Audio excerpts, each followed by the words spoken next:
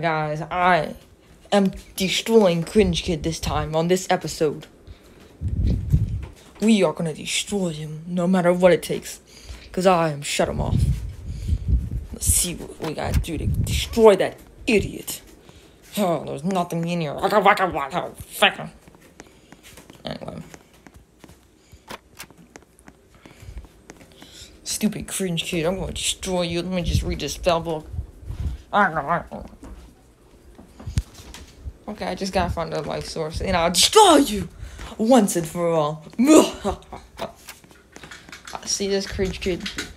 I've been working hours and hours just to kill you. And my plan will work, Cringe Kid. I'm telling you that much. As you can see, guys, this will say Cringe Kid has died.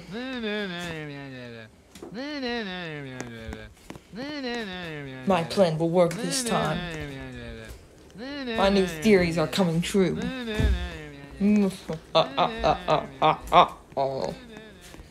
This is my new secret location. This space is secret.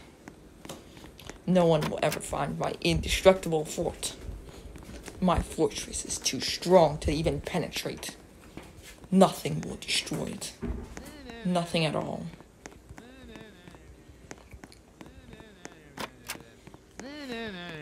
I perfectly disguise my fortress as a mansion. Now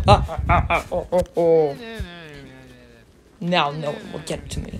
Now, Cringe Kid, you listen here, Cringe Kid. I'm giving you one last chance. I will destroy you. But if you just throw in the towel, I won't destroy you. Cause right now, I'm holding your family captive. Cringe Kid, if you don't hurry up and make a decision, your family's gonna get it. And what I mean by get it is, I mean, die!